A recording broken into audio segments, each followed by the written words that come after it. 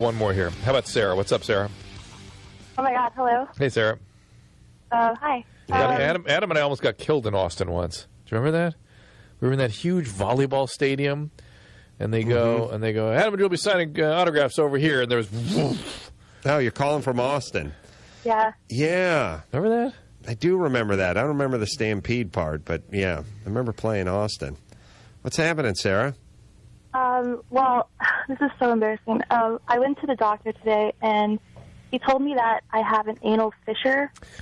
Yeah, I expect to see lots more of that with everyone's anal sex stuff. Oh, really? Oh, yeah. Is that what causes it? That causes it? It could. I mean, it's one of the potential problems with anal sex. Are you engaging in that? Well, occasionally, but it never hurts or anything. It always feels fine. Mm-hmm. I really didn't think that was the problem, anyways. Mm-hmm. Well, that's what does it. How does it do it? It just tears. Fissures actually tear like a tear.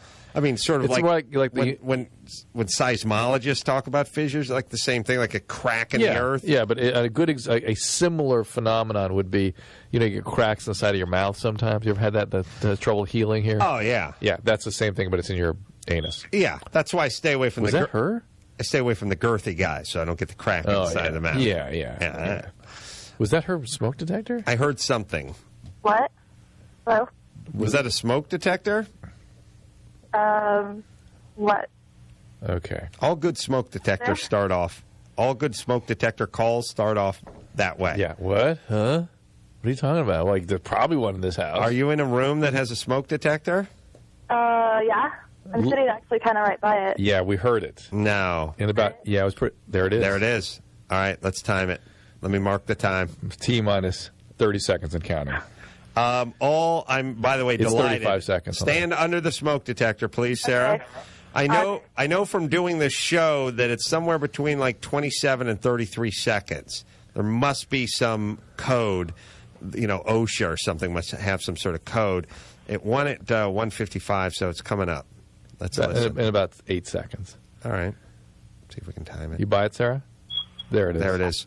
I just marked it at 29. Yeah. So that one at hold on. That one at 2:25 on our clock. Yeah. Is that correct? Yep. So 29 seconds. So we have another one coming at 54. Yeah. Is that correct? Oh my God. Let's see if I can time this. Yeah. So 2:54, Drew. I think that's right. So you got about 8 seconds. All right. Let's see. 3. 2. Oh, A little early. All right. That's one at 51. yeah. I'm obsessed with timing. All right, so wait a minute. That went a little early, so we're probably like 26, 27 seconds. Yeah. That one won at 51. Mm-hmm. So we should be going at like 18. Fast. Yeah. All right, let's see if I can time it. Quiet. Shh. 3, 2, 1, go. What the hell? It's intermittent, Drew. Wait, just one thing.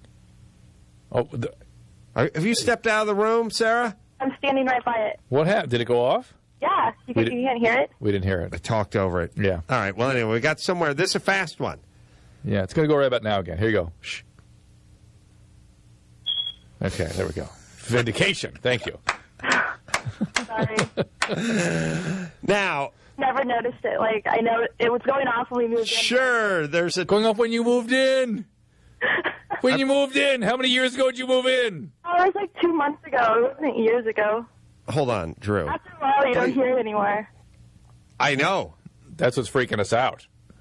Yeah, I think it's actually, my friends have timed it before, and it's like, I think it's actually like 47 seconds. Now, It's not 47 26. seconds. We got it's it. in the Okay, we're 20s. gonna remember, 'cause But hang on. Let's just reflect upon this for a second. A, she lives with that thing going off. We're 2,000 miles away. It bugs us. We can't live with it. You know what I'm saying? Yes. She lives with that thing going off 24/7, like a lizard learns to live with it.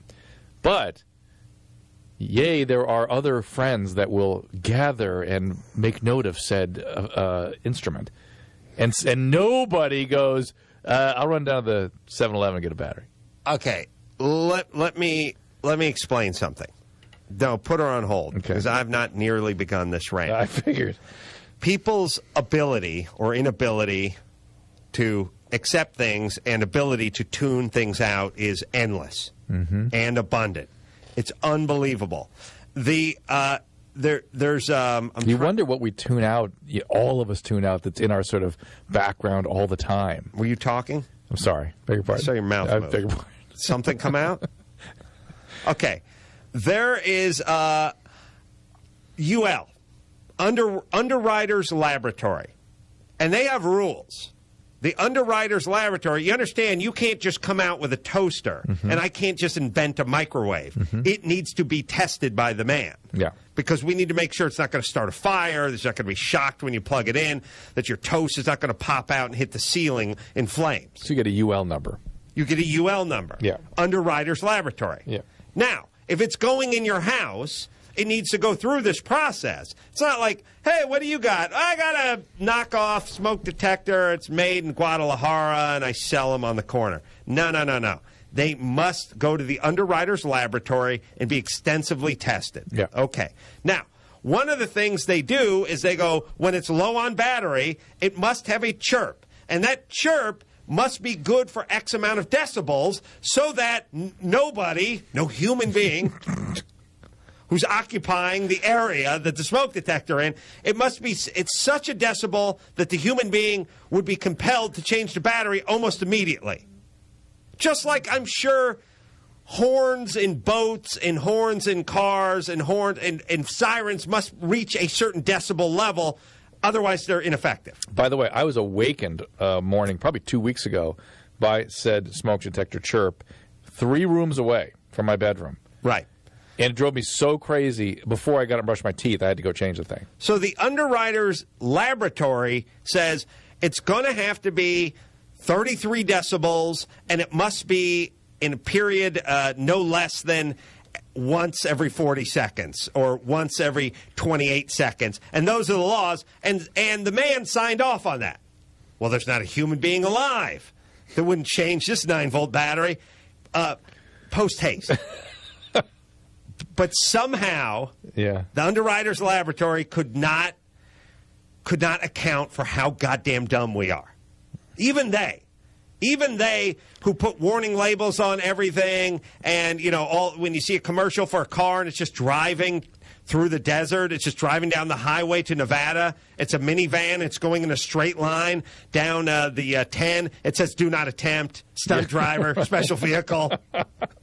What? We can't attempt to drive our vehicle? Even when they're going on a goddamn straight line. Just a straight line driving through Henderson. It says "Do not attempt." Closed course. Professional driver. Really? I'm supposed to buy your Odyssey minivan and not attempt to drive it? That's great. What shall I do? Not in the desert. Shall I push it back from the dealership? Well, I'm going to save a lot on gas. I'll tell you that right now. But I'm going to have trouble getting the kids to school because at some point, I'm going to need to actually get behind the wheel of this thing and attempt to drive it. Do not attempt. I understand when the guy's going over the waterfall in the Fiat, they do the do not attempt thing. But I like it when it's just been distilled down to the guy literally just driving the car. Do not attempt. Adam, so this is a society. This is a society we've constructed for ourselves, and somehow we have confounded these people because they did not count on Sarah. They did not count on the anal queen that's able to drown out the sound of the smoke detector. Now I must know. I must all her friends. I must delve deeper. Sat around, timed it, and talked it, and nobody fixed it. Put her back on hold. Oh. Let me explain the problem with smoke detectors and women. Women do not know how to reach things that are beyond their grasp. Chimpanzees can figure this out. When you take a goddamn banana and you hang it from a string on the ceiling of a chimpanzee cage, the chimpanzees will pile up boxes and one of them will go up and get the banana. Women would stand there and stare at the banana.